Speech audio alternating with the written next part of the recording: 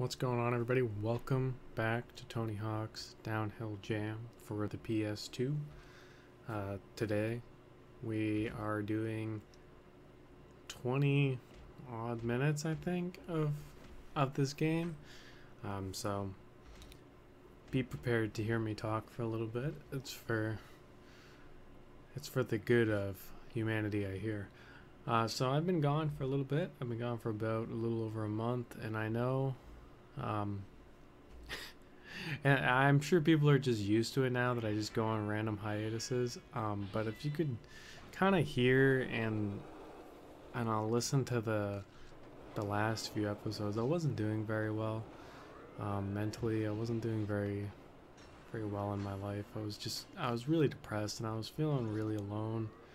I was going through a lot of stuff that was really personal. And, I appreciate you guys, not, trying to get in my business or anything. I'm a very private person. I don't really like to talk about my business. But I guess that's kind of my downfall when it comes to that kind of thing happening in my life. But it's been about a month since then, and I feel a lot better. I feel pretty good. I went to an all-time low, and I'm now back at my normal subpar mood, I suppose. But everything's been pretty good. I don't really have much complaints in regards to life at this very point. I have a couple things I'll probably get into later in the video, but I just want to kind of recap what's been going on with me, what's been going on with ProSkitterX. I know you guys have probably seen me active on ProSkitterX, Twitter, all that kind of stuff. I've been pretty active on there, regardless of not uploading YouTube videos. And thank you for not busting my balls about that. It's a lot easier to interact with fans and Tony Hawk enthusiasts than it is to record videos for me. These usually take a long time, and usually these aren't the first take. This is actually like the 5th time I've tried recording this. I did try over like the span of the month, but I just never got anything good. It was really depressing, and it was just sad, so I figured, I just gotta wait until I'm out of this slump. And I knew I'd get out of it eventually, and thankfully somewhat recovered. So through that whole month I didn't do much streaming. I think I streamed maybe 3 times overall. I just started streaming again the other day. I streamed last night, up to almost 20 viewers last night. I don't know what happened to get 20 viewers, but thank you if anyone showed up to that. Pretty cool. I can't believe that. Clearly you guys are still thinking I'm relevant. Don't know why. It's okay. But yeah, so I streamed a couple times. It was towards the last week or so. Nothing's been going on with my job. I'll tell you that right now. Nothing's changed at all. I've taken on a couple new projects. That's about it. I haven't really nothing to report back on the job front. What else did I do? Besides some of the obvious points that I'll probably get into. I just kind of want to go over the stuff that is less detailed, I suppose, to kind of lead up to the other stuff. But I guess I'm stalling now because I don't really remember what else I did.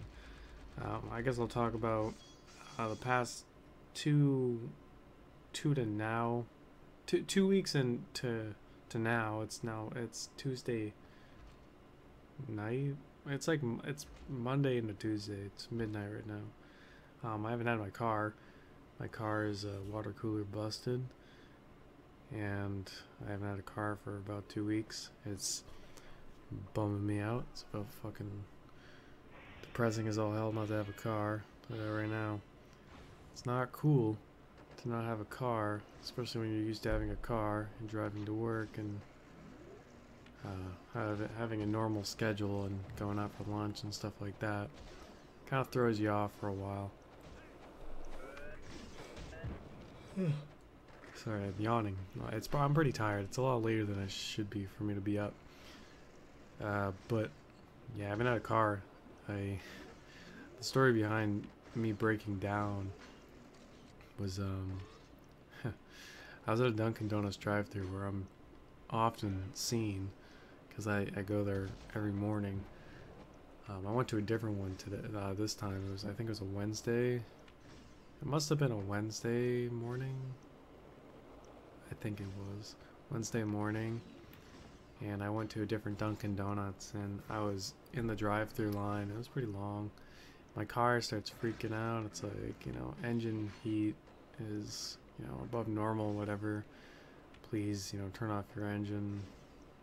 I was like, well, I kind of can't. I'm in a drive-thru right now. I'm kind of stuck between two people. Turn my car off now, I probably won't be able to turn it back on. So I kind of just put it in neutral, and just, hope that when I put it back in drive, my car wasn't gonna blow up. Thankfully, cars are built these days to not blow up on the spot. At least we hope so. So I then keep pulling forward. It's still hot. I plan on pulling over as soon as I get my food from the drive-thru. So I'm just kind of pulling forward. I finally get to the window and have my food, having an anxiety attack, about to fucking absolutely shit myself because I'm just waiting for my food. They're taking forever, and it seems like forever because I'm really waiting for it because my car is in dire shape right now. So as soon as I get my food, I'm like, yes, okay, I'm gonna drive away, and then it's just fucking low power mode right there. As soon as I put it back in a drive, it's like, no, you've overstayed your welcome. You should not be driving your car. So I went into low power mode, and I had to. It was basically as if it was in neutral. I think it still had like a little bit of power, but it was like 5 miles per hour. So I just rolled into a parking spot. Thankfully, I was next to one. If I was at the other Dunkin' Donuts that I usually go to, I don't think I would have been that lucky. I think I wouldn't have had a parking spot because they're usually packed in the morning at that one. And the parking spots are a little weird from the drive-thru. This drive-thru was like, as soon as you get out the window, it's a mall parking lot. So it's all parking lots. So I just drove into one of those, thankfully, had to call AAA and have them tow my car to the garage. And yeah, I had to get a ride to work when my car was in the garage. They couldn't look at it until the following Monday, so it was already like 3 days, 3, 4, 5 days without my car already. The weekends I don't care so much because I don't have to go anywhere, but if I have to go to work, that's like obligation on someone else to bring me, and it sucks. I don't like that because they won't let me work remotely, even though my job is so pointless to be in an office for. I have a laptop too, so it doesn't make sense why I would be in office.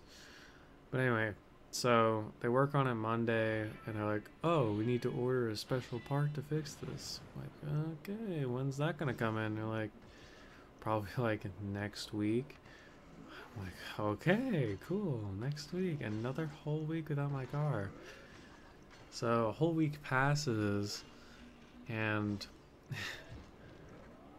again, we get an update the next week. Like, well, they didn't send us the whole part, and no one else around in the area has this part, so we have to ship it back to Ford to have them fix it. Like, are you kidding me? Is this something that you couldn't have figured out beforehand at all? Why'd you have to make me wait a week?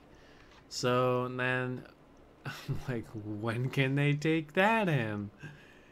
Oh, the next following Monday. Man, it's so great how this works. And that's today. That's this Monday right here. It's not Tuesday, but you know what I mean.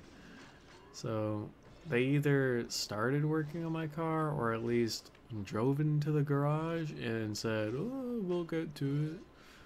So I'm guessing another week. I'm guessing like next Monday I'll have my car. My dad says, this week I'll have it, but I'm not convinced. I'm so just annoyed at this fucking car predicament that it's just out of my mind right now. Yeah, that's kind of what I've been dealing with on that end. On a lighter note, news regarding Pro Skater X, THPSX, the website that I love so dearly. I don't know how to explain this. I don't want to say I don't work for them, because there's nobody really that works for them. It's just maybe Ace, Crad, and Freddy. I'm not paid to endorse Pro Skater X. I'm a huge fan of them myself. I'm not gonna. I became a mod there because of my love for the site, not because of Crad. Don't believe that. I that Crad had something to do with that. He was the person that ultimately got me to Ace, but it was Ace's decision overall. So um, I'm just a huge fan of the site. I'm in no way, paid to endorse them. Despite the funny PR role I have on the Discord. Feel free to join the Pro Skater X Discord. It's linked in the THPS Reddit. It's also on thpsx.com. Also, you can join my Discord if you ever want to talk one-on-one with me, something like that. Other fans of my YouTube channel.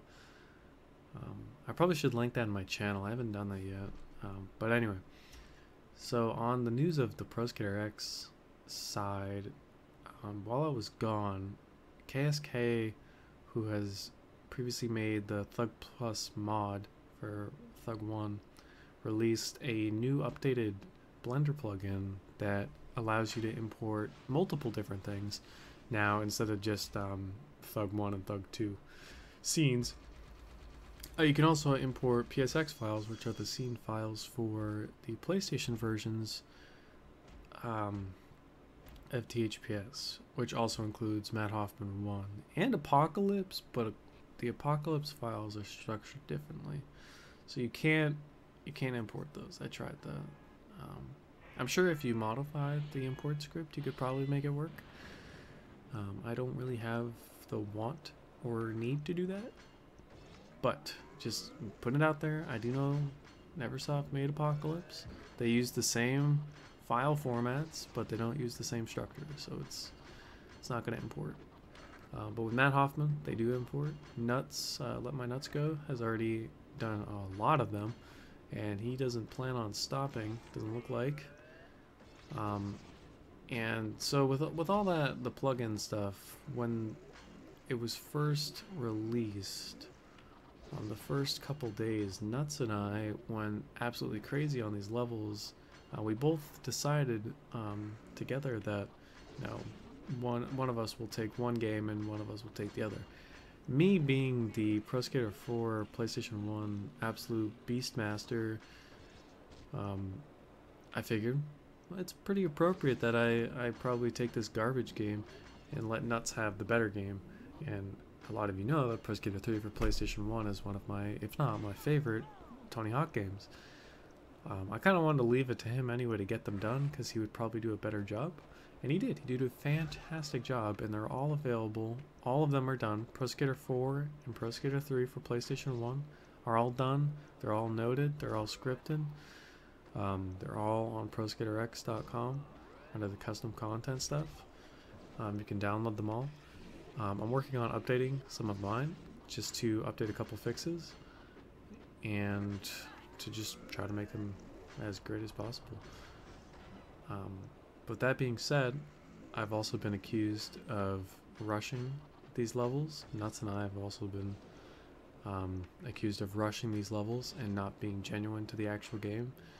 I just want to say a huge fuck you to that sort of comment, because in no way did we absolutely rush any of these levels. We'd be spending hours of our days that we probably could have been doing anything else, such as having lives and, actually being with our families, to provide content to users, rather than waiting about, 2 years to do a single level. Sure, they were done, in a sense, fast. Only fast relatively because we got them day after day, but that doesn't mean we didn't spend time and effort on them. And it's quite a silly argument to think that something so, vanilla is rushed. It's PlayStation 1 levels They're not rushed. They're imported, noted, and that's it, you know? If you want to claim that there's original scripts to be had, that's just complete bull.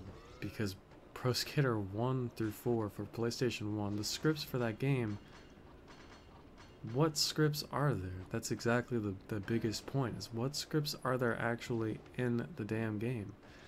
You can argue there's gaps, sure. Gaps could totally be added later on. I don't think gaps, just on a personal note, I'm not being defensive here. I think gaps are kind of a secondary kind of thing to add. I don't think gaps are super important. If you want to argue that it's supposed to be as genuine as possible, sure. Great. Gaps, sure. You can totally argue that gaps add to the level and that they make it seem like it's an actual port of the level.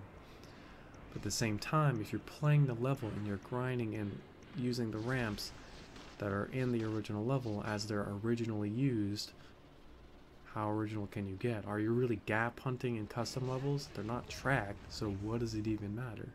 Again, just a personal note. But I do plan on adding gaps to the levels that I have. I didn't include them in the first build because they're not important. I'm not gonna wait. I'm not gonna make people wait 5 years to release such a simple map.